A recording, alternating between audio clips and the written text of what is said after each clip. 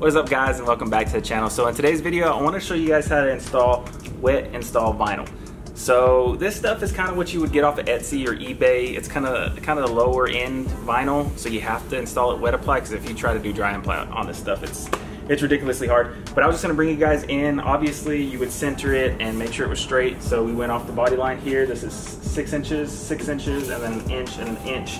Anytime you're lining up things, you really want to find body lines that are straight with the vehicle so that you can line them up correctly. If you guys want a video on that, let me know. I'll make one for you.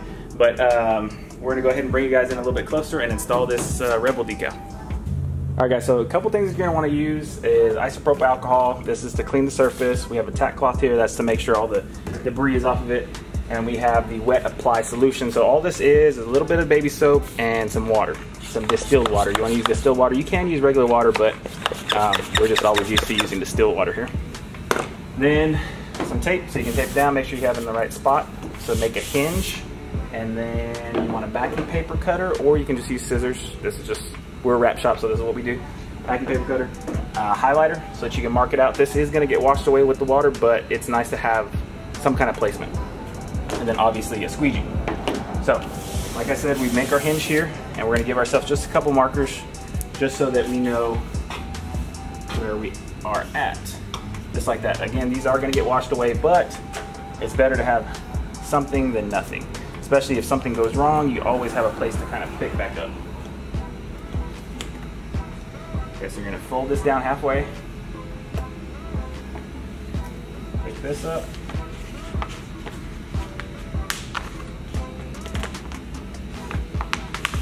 And the way you can always tell if this is cheap vinyl or expensive vinyl is by the backing paper. The backing paper has some kind of markings on it. Orcal always has it. Avery, 3M, all of their cut vinyl always has some kind of marking on it. This does not, so I don't know what we're working with. But it's just one of those things, when customer brings you stuff, don't warranty it, but try to do the best you can with it. Okay, take that off. Now, just in case this left any shavings, because it may have cut, you know, maybe the blade's not sharp or the scissors you're using aren't sharp, you want to use something like a tack cloth and wipe off any of the stuff that may have gotten on there. Like that. Now you'll take your slip solution or your wet apply solution, spray the actual vinyl down. Like that. Spray the actual surface. And this is where your highlighter markers will start running, but it's all good. Kind of place it where you need to. And then you want to squeegee the water out. Like that. I'm pushing relatively hard. You want to try to get as much water as you can out the first time, because if you don't, you'll have bubbles that stay behind.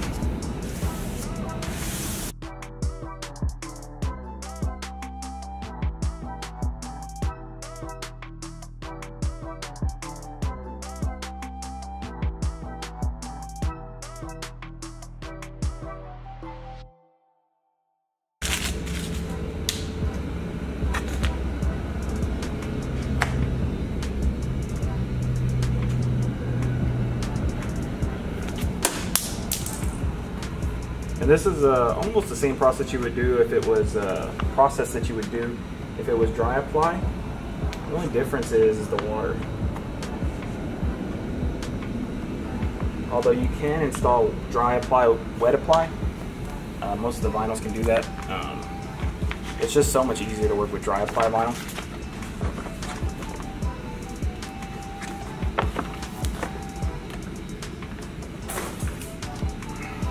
And this you can do dry apply, but with a complex decal like this,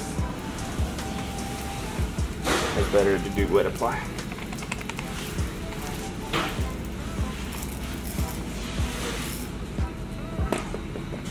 This one, since you already got the top tacked, you just kind of want to let it hang.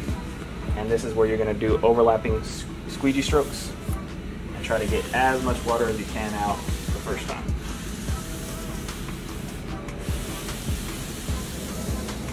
And by going left to right, you're taking the vinyl and making it stretch out that way so that you don't run into wrinkles right here. You always want to work left to right.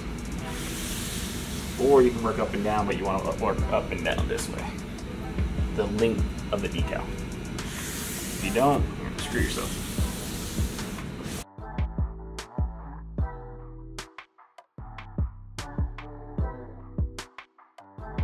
That's pretty much it. It's on there now. We got to remove the cap on it. I would let it dry just for a little bit before you try to actually remove the cap. Don't get kind of anxious and just rip it off all at once. It's cold in my shop. It's about, well, actually it's about 72 in here. So it's not too bad anymore. So this will probably stick relatively easy or relatively good. What I'm going to do is let it sit here for about 10-15 minutes, come back and remove it, and we should be good to go. Alright guys, so it's been about 10 minutes, so I'm going to go ahead and remove this.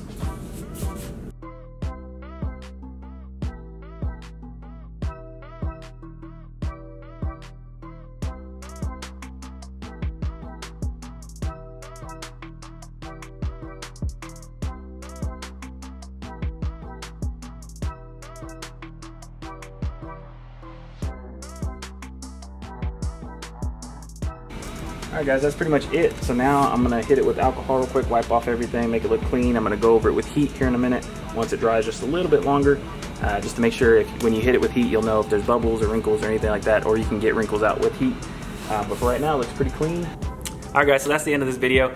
Hopefully you guys enjoyed it. If you guys did, please like, comment, subscribe. Let me know what you guys think, and I will see you guys on the next one.